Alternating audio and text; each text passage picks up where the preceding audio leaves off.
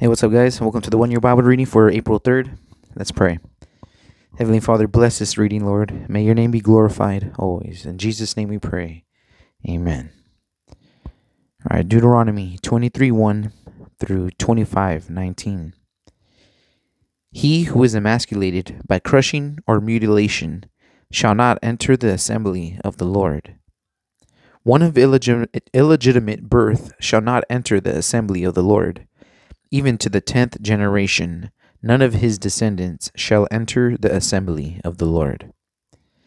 An Ammonite or Moabite shall not enter the assembly of the Lord. Even to the 10th generation, none of his descendants shall enter the assembly of the Lord forever, because they did not meet you with bread and water on the road when you came out of Egypt, and because they hired against you Balaam the son of Beor from Pethor of Mesopotamia to curse you. Nevertheless, the Lord your God would not listen to Balaam, but the Lord your God turned the curse into a blessing for you, because the Lord your God loves you. You shall not seek their peace nor their prosperity all your days forever. You shall not abhor an Edomite, for he is your brother. You shall not abhor an Egyptian, because you were an alien in his land. The children of the 3rd generation born to them may enter the assembly of the Lord. When the army goes out against your enemies, then keep yourself from every wicked thing. If there is any man among you who becomes unclean by some occurrence in the night, then he shall go outside the camp. He shall not come inside the camp. But it shall be, when evening comes, that he shall wash with water, and when the sun sets, he may come into the camp. Also, you shall have a place outside the camp, where you may go out, and you shall have an implement among your equipment, and when you sit down outside, you shall dig with it, and turn and cover your refuse. For the Lord your God walks in the midst of your camp, to deliver you and give your enemies over to you. Therefore your camp shall be holy, that he may see no unclean thing among you, and turn away from you. You shall not give back to his master the slave who has escaped from his master to you. He may dwell with you in your midst, in the place which he chooses within one of your gates, where it seems best to him. You shall not oppress him. There shall be no ritual harlot of the daughters of Israel, or a perverted one of the sons of Israel. You shall not bring the wages of a harlot or the price of a dog to the house of the Lord your God for any vowed offering, for both of these are an abomination to the Lord your God. You shall not charge interest to your brother, interest on money or food or anything that is lent out at an interest. To a foreigner you may charge interest, but to your brother you shall not charge interest, that the Lord your God may bless you in all to which you set your hand in the land which you are entering to possess. When you make a vow to the Lord your God, you shall not delay to pay it, for the Lord your God will surely require it of you, and it would be sin to you. But if you abstain from vowing, it shall not be sin to you. That which has gone from your lips you shall keep and perform. For you voluntarily vowed to the Lord your God what you have promised with your mouth. When you come into your neighbor's vineyard, you may eat your fill of grapes at your pleasure, but you shall not put away any in your container. When you come into your neighbor's standing grain, you may pluck the heads with your hands, but you shall not use a sickle on your neighbor's standing grain. When a man takes a wife and marries her, and it happens that she finds no favor in his eyes because he has found some uncleanliness in her, and he writes her a certificate of divorce, puts it in her hand, and sends her out of his house, when she has departed from his house, and goes and becomes another man's wife, if the latter husband detests her and writes her a certificate of divorce, puts it in her hand, and sends her out of his house, or if the latter husband dies who took her as his wife, then her former husband who divorced her must not take her back to be his wife, after she has been defiled, for that is an abomination before the Lord. And you shall not bring sin on the land which the Lord your God is giving you as an inheritance. When a man has taken a new wife, he shall not go out to war or be charged with any business. He shall be free at home 1 year, and bring happiness to his wife, whom he has taken. No man shall take the lower or the upper millstone in pledge, for he takes one's living in pledge. If a man is found kidnapping any of his brethren of the children of Israel, and mistreats him or sells him, then that kidnapper shall die. And you shall put away the evil from among you. Take heed in an outbreak of leprosy, that you carefully observe and do according to all that the priests, the Levites, shall teach you, just as I commanded them. So you shall be careful to do. Remember what the Lord your God did to Miriam on the way when you came out of Egypt. When you lend your brother anything, you shall not go into his house to get his pledge. You shall not stand outside, and the man to whom you lend shall bring the pledge out to you. And if the man is poor, you shall not keep his pledge overnight. You shall, in any case, return the pledge to him again when the sun goes down, that he may sleep in his own garment and bless you, and it shall be righteousness to you before the Lord your God. You shall not oppress a hired servant who is poor and needy, whether one of your brethren or one of the aliens who is in your land within your gates.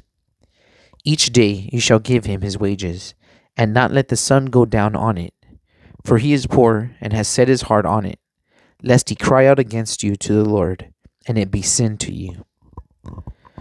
Fathers shall not be put to death for their children, nor shall children be put to death for their fathers. A person shall be put to death for his own sin.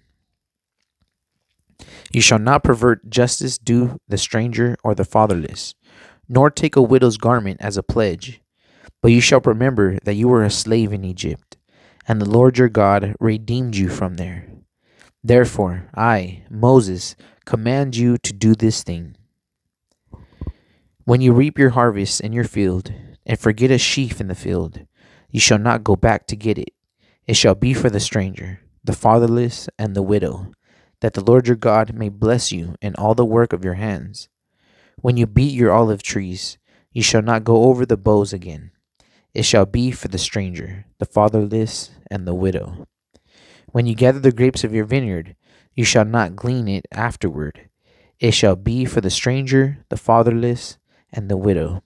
And you shall remember that you were a slave in the land of Egypt. Therefore, I command you to do this thing. If there is dispute between men, and they come to court, that the judges may judge them, and they justify the righteous and condemn the wicked, then it shall be, if the wicked man deserves to be beaten, that the judge will cause him to lie down and be beaten in his presence, according to his guilt, with a certain number of blows. 40 blows he may give him, and no more, lest he should exceed this and beat him with many blows above this, and your brother be humiliated in your sight. You shall not muzzle an ox while it treads out the grain. If brothers dwell together, and one of them dies and has no son, the widow of the dead man shall not be buried to a stranger outside the family. Her husband's brother shall go into her, take her as his wife, and perform the duty of a husband's brother to her. And it shall be that the firstborn son which she bears will succeed to the name of his dead brother, that his name may not be blotted out of Israel. But if the man does not take to his brother's wife, then let his brother's wife go up to the gate to the elders, and say, My husband's brother refuses to raise up a name to his brother in Israel. He will not perform the duty of my husband's brother. Then the elders of his city shall call him and speak to him. But if he stands firm and says, I do not want to take her, then his brother's wife shall come to him in the presence of the elders, remove his sandal from his foot, spit in his face, and answer and say, So shall it be done to the man who will not build up his brother's house. and his name shall be called in Israel, the house of him who had his sandal removed. Wow. If two men fight together, and the wife of one draws near to rescue her husband from the hand of the one attacking him, and puts out her hand and seizes him by the genitals, then ye shall cut off her hand. Your eye shall not pity her. Double wow. Ye shall not have in your bag differing weights, a heavy and a light.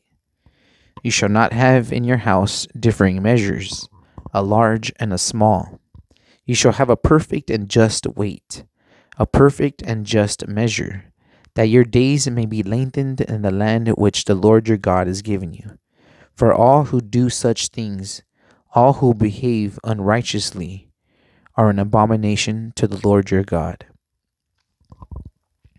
Remember what Amalek did to you on the way as you were coming out of Egypt, how he met you on the way and attacked your rear ranks, all the stragglers at your rear, when you were tired and weary, and he did not fear God. Therefore it shall be, when the Lord your God has given you rest from your enemies all around, and the land which the Lord your God is giving you to possess as an inheritance, that you will blot out the remembrance of Amalek from under heaven. You shall not forget.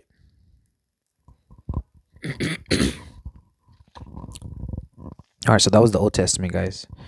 We're going into the New Testament. Luke 10:13 through 37. Woe to you, Chorazin! Woe to you, Bethsaida! For if the mighty works which were done in you had been done in Tyre and Sidon, they would have repented long ago, sitting in sackcloth and ashes. But it will be more tolerable for Tyre and Sidon at the judgment than for you. And you, Capernaum, who are exalted to heaven, will be brought down to Hades. He who hears you hears me. He who rejects you rejects me. And he who rejects me rejects him who sent me. Then the 70 returned with joy, saying, Lord, even the demons are subject to us in your name. And he said to them, I saw Satan fall like lightning from heaven. Behold, I give you the authority to trample on serpents and scorpions, and over all the power of the enemy, and nothing shall by any means hurt you. Nevertheless, do not rejoice in this, that the spirits are subject to you, but rather rejoice because your names are written in heaven.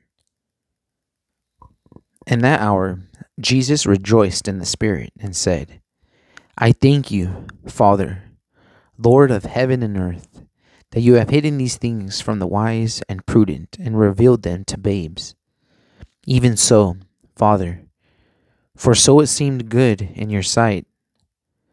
All things have been delivered to me by my Father, and no one knows who the Son is except the Father, and who the Father is except the Son, and the one to whom the Son wills to reveal him. Then he turned to his disciples and said privately, Blessed are the eyes which see the things you see.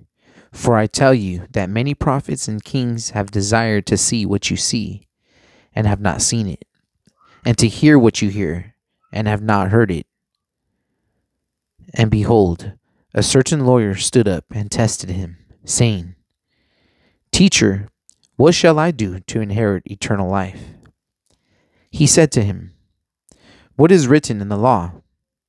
What is your reading of it?